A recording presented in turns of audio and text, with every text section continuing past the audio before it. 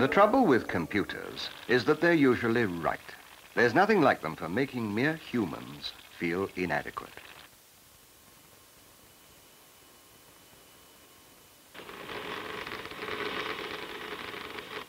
This one can add or subtract about 300,000 large numbers a second. It could sort several 100,000 customers from, say, alphabetical order like this to numerical order like this in a few hours. It prints out accounts by the thousand every month, checks its own mistakes and even those of its engineers. Very impressive, very humiliating.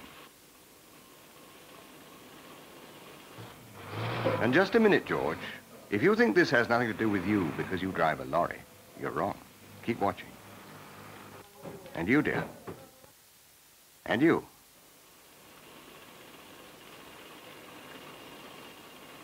You know, you can be too impressed by a computer. If you think that it's a sort of electronic monster which has enslaved a lot of people in the accounts office and will eventually take over all your lives, it's about time we cut it down to size. A computer's great assets are speed and accuracy. But in essence, it's only made up from principles like this, and this, and this. It does precisely what it's told, and nothing else. It cannot think for itself. Its thinking and its orders come from the programmers. Ah, now that's where you come in, George. And you, Elsie. And you. And, well, most of you. But let's start at the beginning. Take a large, well-known British company that have a computer in their accounts centre in Manchester. Out of 39 order offices throughout the country, let's take just one. This one will do. Yes, that's pretty typical. Handles about 3,000 orders a week for gases and equipment in this case, but it's a similar story whatever you're making and selling. Now take a customer who wants to place an order and play it from here.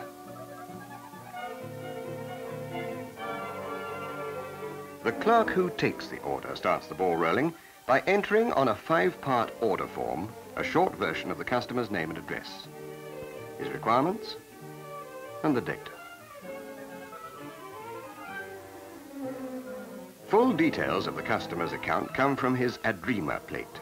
The ADREMA information goes through all 5 copies, but the first 2 take no further part in our story. Keep your eye on number 3. You'll see a lot more of it. Copies 3, 4, and 5 go to the transport section for the delivery to be organized for the next morning. The orders are compiled into economical lorry loads and the required cylinders of gas filled. Some of them have to have their exact quantities marked. The pink number 3 will go back to the order office.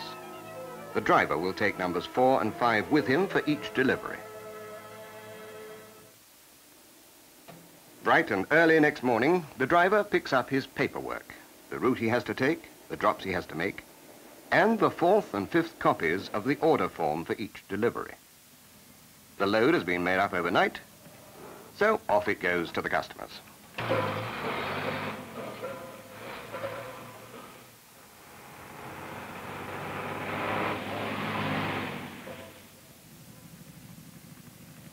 Deliveries are made on a full for empty basis. So the first thing the driver must check is that he picks up 1 empty cylinder for each one he delivers. He enters this fact on the forms, gets a receipt, leaves number 5 with the customer, and takes number 4 back with him. He goes through this procedure at every drop until his load is gone.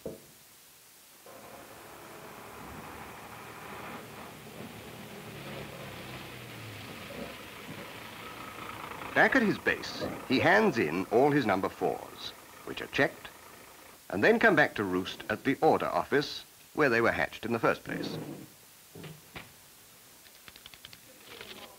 The final job in the order office is to transfer the extra information that the driver has obtained, number of returned cylinders and exact gas quantities, from his number 4 onto the pink number 3. This is the computer and pricing copy. Now a complete record of the whole order and delivery. This is what goes to Manchester. In plastic bags, naturally. Knowing Manchester, do you wonder?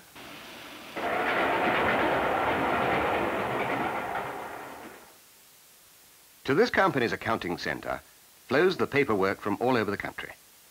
22,000 transactions a day from 40 branches. Their customers spread from the Channel Islands to the Orkneys. On arrival at Manchester, there is in some cases one more clerical job to be done on the computer copy. The entering of the price which the individual customer will be charged for his gas. In other cases, this will be done automatically by the computer. The number 3s are now collected into batches from the same branch on the same date, and all the information is complete. The number 3 has now come to the end of the road. The information it contains is being transferred to punched tape for the computer to absorb. Now, just let's remind ourselves how many people have contributed to this information.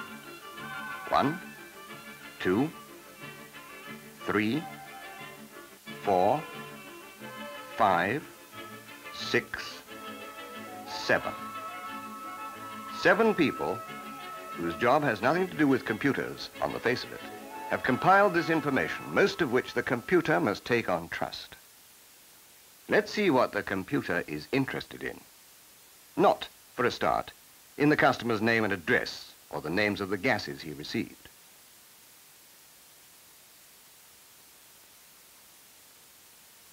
His geographical location, trade classification, and local representative are already known to the computer, so these are no longer required.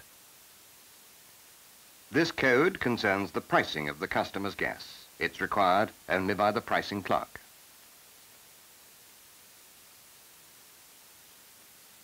What the computer is interested in is the customer's account number, which defines that customer absolutely.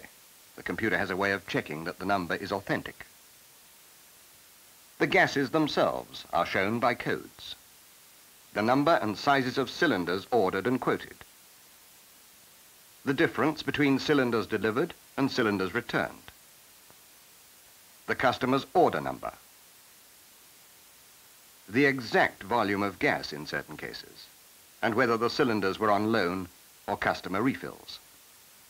The price the customer is charged. Finally, the order form number. So every detail of this transaction has been reduced to numbers, the computer's own language. Now it's converted into a form which the computer can read. Punched tape. This is the last human process before the data is given to the computer. Because it's so important, it's done twice. The second girl checking the tape produced by the first. To complete the picture, the computer needs to know what cash has been received from customers. It all comes here eventually. Details of all the transactions involving hundreds of thousands of customers are recorded on these magnetic tapes and churned over by the computer every day.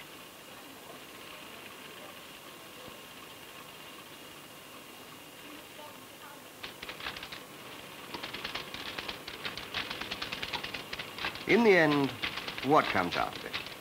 Well, the computer earns its keep in 2 ways.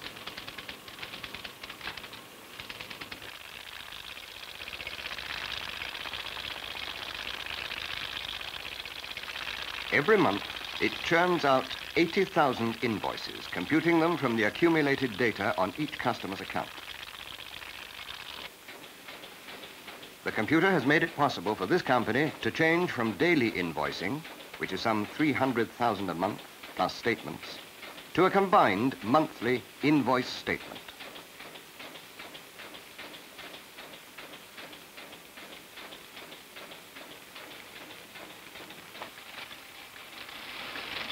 Among many other savings is the impressive one of £40,000 a year on postage alone. The computer's other job is this. These figures, which mean so little to you and me, are vital to those who run any large company. Let's explain by looking at another major industry. Mr. Morgan is an ambitious man. The first mousetrap millionaire, that's his aim. He's always on the lookout for new ways of improving his efficiency. Always asking himself questions. Is he selling in the right places? Should he redeploy his sales force?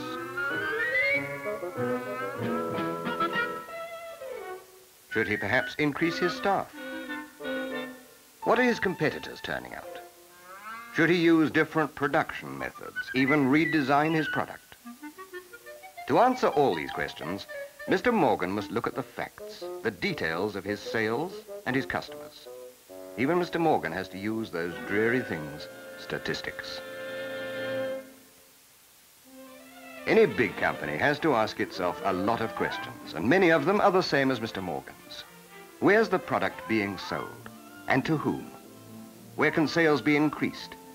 And where are they already so high that the field staff need help? Where do they need new plant, new branches? Which products are selling best? What's the average price achieved? Does it vary from area to area? If so, why? To answer questions like these, the management must have up-to-date statistics. And it's the computer which supplies them. What customers live where? What industries buy what and how much? Which sales are falling? Which are rising? All these are facts which any management must have at their fingertips if they're to keep their company flourishing, expanding, and increasing its efficiency to everyone's benefit. But remember, however fancily the computer dresses them up, these are only those very facts that you supply, George. And you, Elsie. And all of you along that vital chain from customer to computer. This is how your job fits into this modern way of running a modern company. Let's see how important it is. What happens if some of the information presented to the computer is wrong? Look at this, for instance. Is that 10 cylinders or 16? If the transport section read it as 16, they'll give a free and useless ride to 6 cylinders. If they read it correctly as 10, the customer is happy for the moment. But what about this girl? At the rate at which she is perforating, 5 characters a second as a matter of interest, can you blame her for reading it as 16? So 16 goes into the computer. And 16 are charged on the invoice. The customer is naturally annoyed and writes a letter about it. The letter has to be acknowledged, and someone has to find out where the mistake occurred and what the true facts are. Before the matter is sorted out, there can be quite a lot of expensive extra work and perhaps unpopular overtime for someone. And all from a second of carelessness in writing down one figure. Errors at any level can also distort those all-important statistics. Here it has more of a long-term effect. It would be silly to claim that one mistake on a form can lead to a factory being built in the wrong place.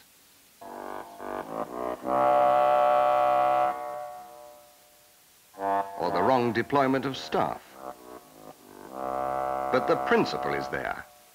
If the statistics which come from the computer contain errors, We can hardly expect the people who use them to come up with the right decisions on problems which affect everybody in the company. It's likely that with many companies, 10% of the details which are going into the computer on a tape like this contain errors. 10%. Quite a thought, isn't it? When you consider all the work that's gone into it. And don't forget that some errors are bound to be spotted before they get this far. It could be a driver's error, an indistinct ADREAMA impression, or an order clerk's error. Of those that do get this far, most are rejected by the computer itself. This is the computer grumbling. A list of items which is being thrown back at us, inviting us to think again. Let's look at a few. S44, that means wrong date. Probably an error by the batching clerk. R51, impossible part number. R56, impossible volume of gas. R57, impossible price. Just look at this list of rejection codes. There are 107 of them. If the computer is so good at spotting errors, why worry? But just think what it costs. There's computer time at £30 an hour, finding errors and printing them out with reasons for rejection. In this case, a whole department is employed entirely on chasing up each error, finding the right facts, and preparing them for resubmission to the computer. And then they may have to wait because the computer is doing something else. This causes delays in sending out accounts and costs money. Every error costs money.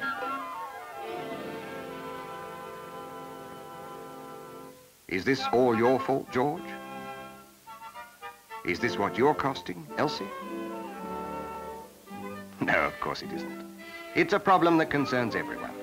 Management can do a lot to help. In this company, for instance, electric ADREAMA machines are being installed which give a better impression down to the last copy without thumping. And the forms themselves will be redesigned for easier use when the computer eventually handles every account. Branch supervisors, aware of the error problem, have installed their own document checking section to check the paperwork before it goes to the accounts center. Visits to the accounts center are organized so that branch staff can see for themselves what happens to their handiwork. And there's a liaison officer whose job is to keep the branches and the accounts center acquainted with each other's problems. Your contribution to your company is to spend an extra second or two to write clearly, to make sure you've put in all the information. Use ADREAMA machines carefully and check the result. Remember that girl who's got a perforated? Fill in all details properly and make sure they make sense. An extra 5 seconds now may save a day later. Add that up between you all. Check that part number. The computer knows them all, so you can't fool it, only waste its time. Remember that the computer is a well-trained slave, not a master. It cannot think for itself. It expects us to stick to the rules. Remember how much money is being spent making corrections, and think how everyone could benefit if your company could save it.